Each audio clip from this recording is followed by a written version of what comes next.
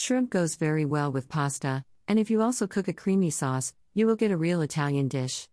The recipe is very simple, besides fast, I share it. Prepare the ingredients. Fry the finely chopped onion in olive oil until golden brown.